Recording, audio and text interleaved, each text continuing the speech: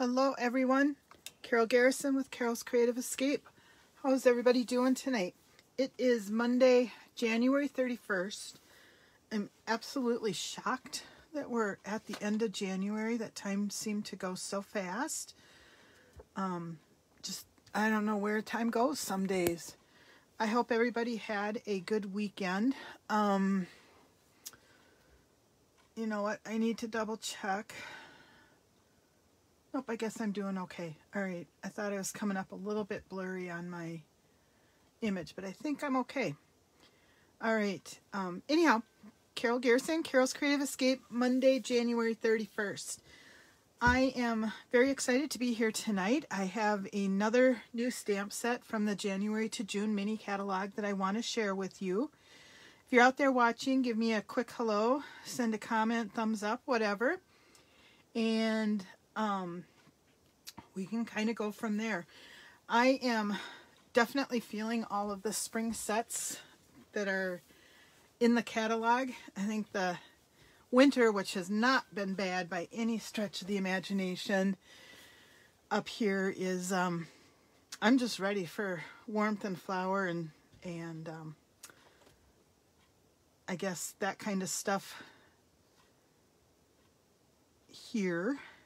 I am now just trying to double check my Facebook page. I'm a little concerned that we may have some buffering problems tonight, although my internet signal appears to be strong. I'm gonna let it go unless we have a lot of problems. Anyhow, tonight we are going to be focusing on ladybugs. But before we do that, I do have one picture that I want to share with you because I've been really remiss. You've heard me talking about my sweet little Miss Cece, and I have not shared any pictures of her. And so I want to just share this picture and try not to have the light shining down too brightly on her. This was Cece a couple weeks ago, so she has changed quite a bit, but this is one of my favorite pictures that we have so far of her. And I'm looking forward to this Saturday. I get to spend some time babysitting her while Joe's at work, and Jose is going to be attending a wedding. So I am excited to have some Cece time, and that'll come after spending the morning moving Sarah into her new apartment. So I definitely have a busy weekend in front of me, but anyhow, now you have seen Cece and you know why I fell in love with her instantly. Okay, yeah, like I said, it's exciting times too. Sarah's found an apartment that she's going to be moving into on Saturday. So we spent this weekend starting to pack stuff up. Made a run to that store in IKEA that has the awesome furniture, or the store in Bloomington, IKEA, that has all that awesome furniture for us. And she picked up a few things for the house, and so we've, like I said, got a couple busy days in front of us as we get ready for her move. So let me go ahead and get started.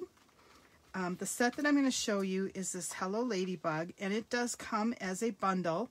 So you get both the stamp set and a punch that punches out the ladybug. It's on page 20 in the January to June catalog, and it comes with a total of 15 stamps. And in that, 4 of those stamps are greetings, and then the rest of them are related to the ladybug or flowers. And I'm going to show you how to do both styles of the ladybugs with the cards that I'm featuring today. The first card that we have is, or the first thing I want to show you is the stamp set. It is one of the photopolymer stamp sets, so you've got the images right on the inside. So if you weren't quite as lazy as I am, you would have had everything put away. I've been kind of dashing around here today, so I was just throwing some stuff together. And anyhow, you would have everything put away nice and neat. Now you can kind of tell which stamps I'm working with. I'm utilizing the punch in the card that I'm going to show you, but like I said, I did do cards up that show you both of these ladybugs that you can create with this. Only one of them is designed for the punch, but I did some fussy cutting of this particular image, and again, it's very easy. So let me show you what the images look like. First of all, here's what the big leaf looks like. This one, I love all the veining in here. I did run into a couple issues, and I left this here as a reminder for me, where I wasn't getting an even stamp on the image, and these were brand new stamps, and typically I don't have issues with these, but sometimes on the photopolymer there's just a little bit of a coating left over from the manufacturing process.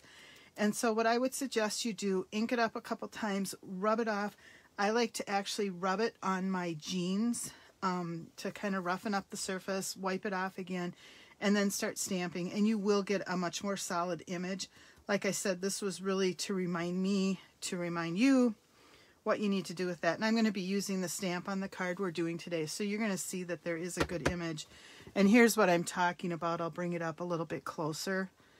You can kind of see where it didn't fully stamp, and that's just sometimes the ink doesn't stick to it. So just make sure that when you're using your photopolymer stamps, always try to stamp it on a piece of scratch paper, and if you do get kind of that rough image, just make sure that you take time to stamp it, wipe it off on your chamois, kind of rub it on your jeans or something like that to get a slightly rougher spot on it, and then clean it off, and you should be able to stamp just fine on that. So anyhow, that is just my tip for today. But here are the images. Go light on the black ink. Again, I try to show you what I learned as I'm stamping. I covered the face up. Here you can see that I didn't have as much ink on there, and so you can see that cute little smile on the ladybug's face. So learn from my mistakes. But if you stamp this piece and this piece, you get this. If you stamp this plus this, you get this. And then here's the body of the ladybug, which can work with this stamped image. These two items punch out. And if you stamp this one onto the red, you get the spots. And then the greetings, there's flowers, kind of a daisy. This does not work in the daisy punch. It's a little rounder than that one. So just beware that it won't work with the punch, but it does make great images on your paper. And then we've got these cute little 3 flowers here. This black piece is actually for the center here. And then you could just make dots as a background and the greetings on here. So that covers that. Let me shove my pieces out as we go here. And what I want to do is show you 3 cards that I made plus a Valentine bag. And so to start with, I've got this card, and this is the one I'm actually going to show you how to make today. So we've got, can you tell I've been stamping today? I had several ink pads that I had to re-ink, and apparently I've gotten pretty good at about not getting my hands too dirty when I do my lives. But apparently when I'm re-inking pads, I make a mess of my hands. So I'm a happy stamper, I guess. My hands are dirty. Oh well, they're clean, so I'm not going to smear on anything, but they are a mess tonight compared to normal. Anyway, we've got this cute card. I love red and black, so as soon as I saw the ladybug, the very first thing that came to mind is red and black. And this paper, if you remember, there was a pack in the annual catalog that it's the Pattern Party pack. And in that pack, all of the back sides of the designer paper that are included in that pack are just black and white. So there's a lot of different ones that you can choose from. I like this because it wasn't too solid. And then I've just layered it with the black and red. But like I said, the very first thing I thought of when I saw this ladybug is black and red. And like I said, I really like the look of that. So anyhow, there's card number 1. This is card number 2. And this is using this particular image, which you would first stamp in black, and then this part you would stamp in whatever color you want. It's very simple to line up the images. I did not need to use my Stamparatus, although you certainly could, especially if you're going to be making a lot of these. And then I just kind of fussy cut these guys out because, like I said, there is no punch for this particular one. And then again, just using the stamp to carry the colors through. Just kind of a bright birthday card. I thought little kids might like this one. And kind of left the inside blank on that one. And then my third card does not use the ladybugs at all, but is using this flower.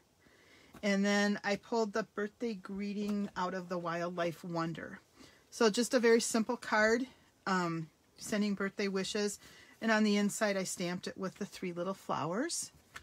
So you don't even need to use a ladybug. You can get cute. This would make a great background if you did, especially if you did second generation stamping or something like that. Again, blue and yellow, favorite colors of mine together. And so I just used Pacific Point and Daffodil Delight on this one. So just a couple different ways that you can make cards. And then thinking out of the box, and this is with an idea from Susan Campfield. I made this little bag for a Valentine's treat. It would fit a box of the Conversation Hearts, or if you just had a couple of the York Mints or something, you could put it in here. It's just 2 6x6 pieces of paper that are put together, but I made the, she had the idea of using the punch to use on the Valentine's paper. So I carried through that idea on here. And you know, I have the googly eyes, and I popped a couple of those on. As I'm looking at this, I wonder if you couldn't do, all right, now I have to play this one out here. I have a thought.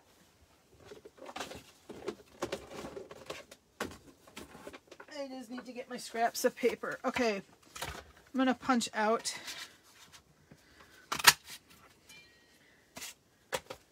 both pieces, and I dropped. I kind of see for Halloween a fat bat, especially if you put these googly eyes. And now I don't know where I threw mine, but if you put googly eyes on here, maybe if I go like this and put it over here, can you kind of see a bat out of that? Yeah. I don't know why I'm thinking bats. It's Valentine's Day. There you go. Okay. So anyhow, just a cute, quick, easy bag. Punches. Sometimes it's nice to go to the punches because you can get a lot done without having to run the die cuts and things like that through. So just something else to consider. Different ways of using it. But, oh, hi Sherry. Yeah, you like the bat idea? Like I said, a little crazy, not sure where my head is at, but I can see a bat with googly eyes. I'll try it and post it in the comments later tonight. So what I want to do now is just take a few minutes to share with you the card that we're going to make here. And I've got the pieces, and I am going to give measurements. I may end up having to do a little bit of measuring because I was tweaking this as we went along. So the card base for this card is 4 1/4 by 11, scored at 5 1/2. And we found the first thing Carol forgot to do, so it's a successful video. We're going to score it at 5 1/2. Okay, 4 1/4 real red, 4 1/4 by 11, scored at 5 1/2. And then we've got a piece of Designer Series paper, and that is 4 by 5 1/4. So I want it to fill up my background. And then the next piece is a layer of the basic black cardstock, and this measures 4 1/2 by 3 1/4. And then I went with 1/8 inch borders. So now we are at 3 1/8 by 4 3/8. And then of course my white layer is going to be 3 inches by 4 1/4 inches. And then I just have a piece of scrap real red and basic black for punching out the ladybug. And I've got a piece of 4 by 5 1/4 for the inside of my card. So let's go ahead and get started. Oh, and then I have a piece of the full linen ribbon in Real Red that I'll be tying around the card, and I'm using also just some of the basic rhinestones to decorate the card, and my favorite Wink of Stella. Okay, let's get going here. I am going to start, I also should have a scrap of basic white, which I am going to need, and that's just to stamp one of the leaves out. I am going to go ahead and start stamping my white layer. I don't need that on here. These are photopolymer stamps, so you want to make sure that you've got them on a cushion in order to ensure you're going to get a good stamping thing. And like I said, I'm just going to rub this black with the leaf on it on my pants and again on my chamois to make sure I'm getting a good image.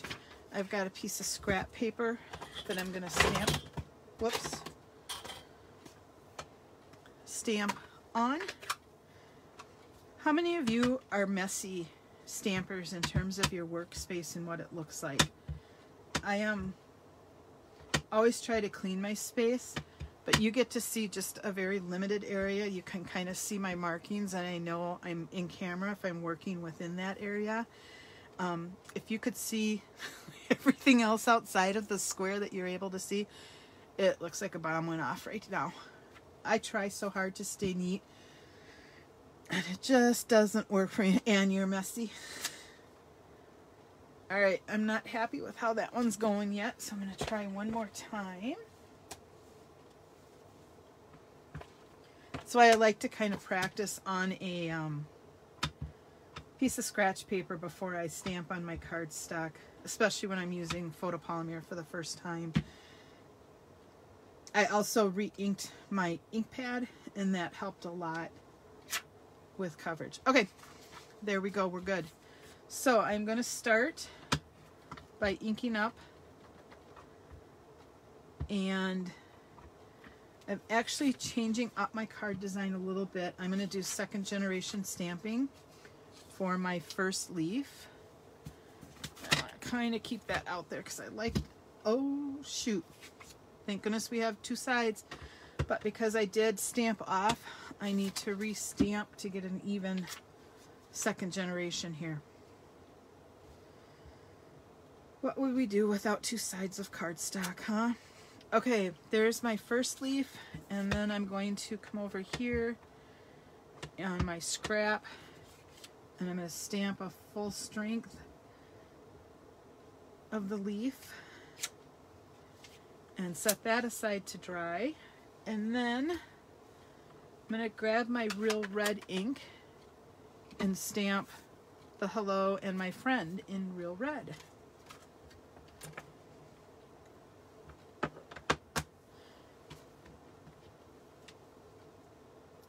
And Real Red, Carol, Carol, Carol, where's your Real Red? I do actually have everything out.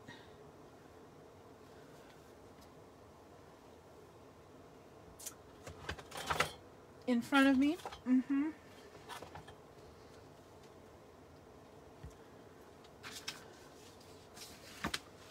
Okay, I have everything pulled out. I had it stacked, and the Real Red has disappeared because it fell on the floor. I don't even know when that happened. Just another day with Carol, huh? Okay, so we're going to stamp the hello.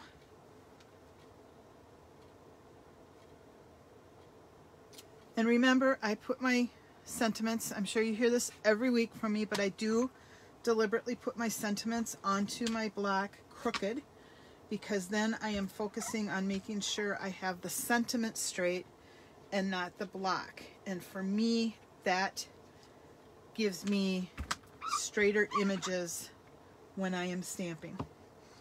If you can stamp straight without that little cheat, more power to you. It just works better for me. We all have to find our little tricks to get things going. Okay. And then I'm just going to put this kind of right below the My Friend. And then I'll be able to arrange the other pieces around that sentiment. And I don't have to worry about whether or not I have enough room for it. Okay? Then the next thing I'm going to stamp is these dots for the ladybug's wings, and I'm just going to stamp that right on my real red paper. You could also stamp this on basic white with red ink and then fill in the dots. I'm kind of lazy and thought, why don't I just do it on red, and then I don't have to do that second level of stamping again. Totally up to you.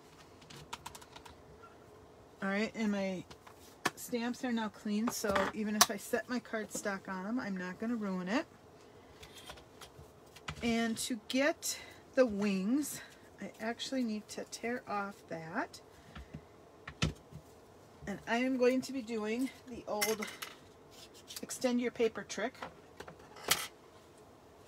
And so with that, whenever you've got a piece of paper that you can't control real easily, I just take one of my 1/2-inch strips. I hang on to these. In fact, I've even got a shorter one right here. I hang on to those all the time because they become my handle for extending these little bits of paper into my stamp blocks. And then I have more control just by moving this. So you can kind of see how that goes. Get it lined up where I want it.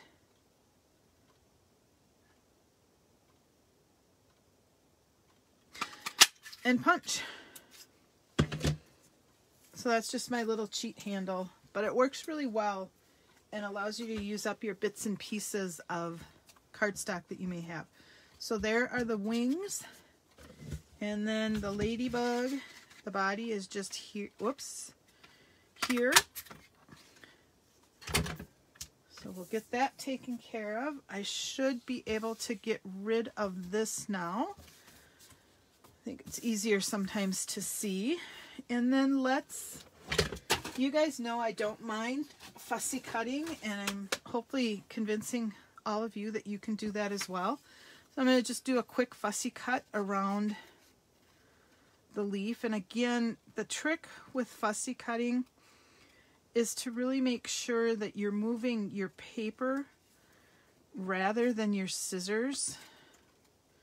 I mean, your scissors are moving too, but you're kind of bringing the paper to your scissors as opposed to the scissors to the paper, if that makes sense. What that allows for is kind of a smoother cut. And I don't know if you've noticed, but I am a lefty, and when I was learning to cut in grade school, all we had were those stupid plastic green-handled scissors. And I swear they were never sharpened from the day they came out of the shop to the school. And most commonly, I believe, were used by teachers to unstick glue bottles. So they usually had a glop of stuff on them. I never really learned how to cut well. So even when I sew, I like to use a rotary cutter because then I do get straight lines when I'm cutting fabric. So I don't think I have the greatest cutting skills, but I do like fussy cutting. And like I said, especially when you're moving your paper as opposed to your scissors, you can get a pretty good cut going around your images. So there, that one is already done. And I just sat and chatted with you the whole time I was doing it, so I didn't have to pay a lot of attention to what I was doing even as I was cutting it. So let's go ahead and start assembling our card. We will start by folding our cardstock along the score line. And last item number 2. This one will come as no surprise. Is the bound folder. And again, I had it because I actually used it as I was making my cards tonight. There it is. It was just hiding beneath the piece of paper. Someday we should have a scavenger hunt on my desk. Help Carol find fill in the blank. All right, so to create the layers, the first thing I'm going to do is take my seal and I'm just going to run it across the back of my designer series paper. Isn't this pretty too? This is Misty Moonlight. I might have to try making a card with that.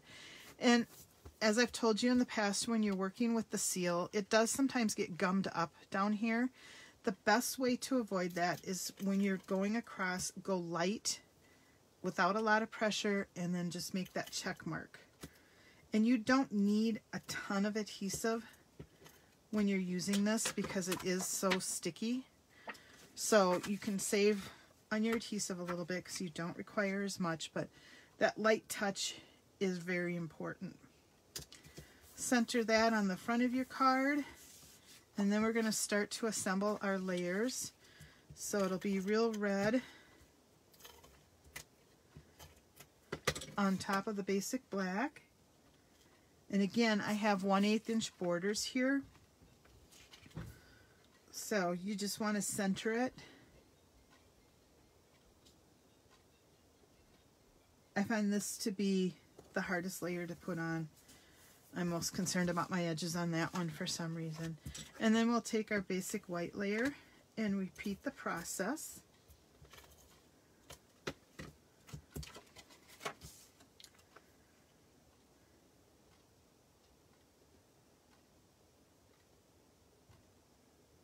And we'll stack that up. And then this whole layer, oh, you know what I forgot to do? Is my red ribbon. On my first card, I had the red ribbon going around just the basic white layer. On this card, we're going to have the red ribbon going around on all the layers. And it will be just fine. I could try peeling it off, but it never quite sits as smoothly when you do that. So there is the ribbon going around all those layers instead of just the basic white. And then I'm going to trim off my tails a little bit. I like to use a different pair of scissors when I'm trimming ribbon just so that my paper snips don't get dull from handling the ribbon. Alright, and then I'm going to attach this layer.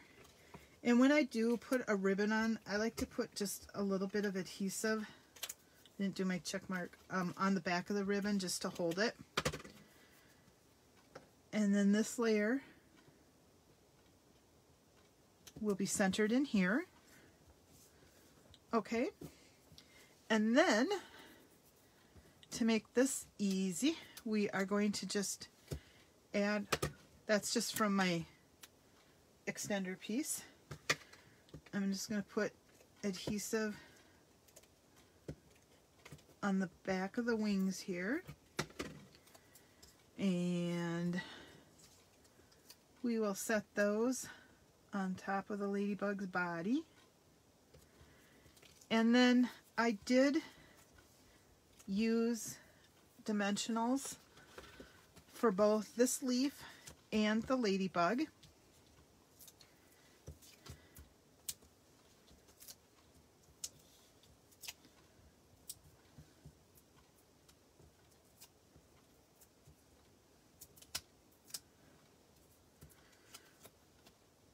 Just going to kind of pop that one here.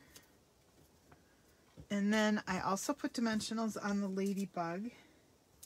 And I tried to place this top one off more to the side here because it won't be overlapping on the leaf there too much, and that way they're pretty much at the same level. So then I can just stick her there. And then, y'all know I like to have a little bit of sparkle on my cards. And so, I'm going to take my Stella, and I'm just filling in the circles on the ladybug's back with the Wink of Stella, and that just adds, I don't know if you can even see it or not, but it adds just a little bit of sparkle. And then we will complete this card by sticking a couple of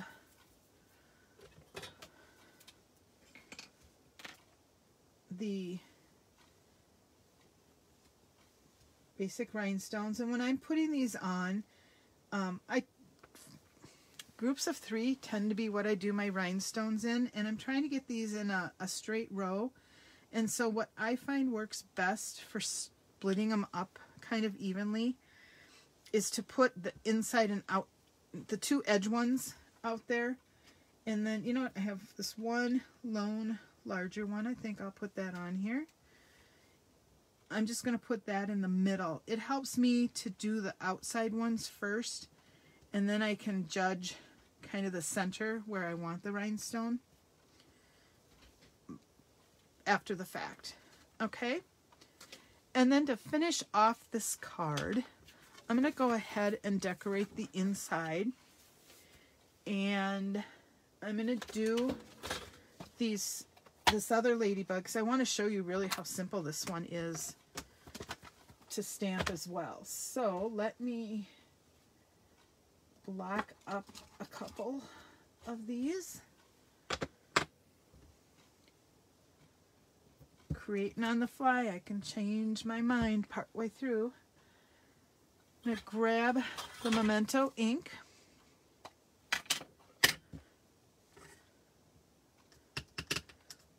And I'm just stamping this up. And again, be careful you don't get the face too inked up. And I'm just going to put her down in the corner. I don't know why I keep calling the ladybug a her. One would think that there's male ladybugs out there too, but maybe not. I'm not that up on my bugs. Anybody know? Let me know. Just make a comment on it. All right, and then we will grab the real red.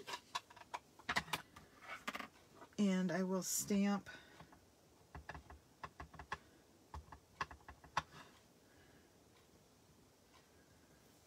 I'm getting the glare from my light. I'm going to just tilt that real quick. And then I'm going to line this up, and you can see the black outline and those dots line up pretty nicely. And so I'm just going to pop that there. And voila, we've got a ladybug on the inside of the card.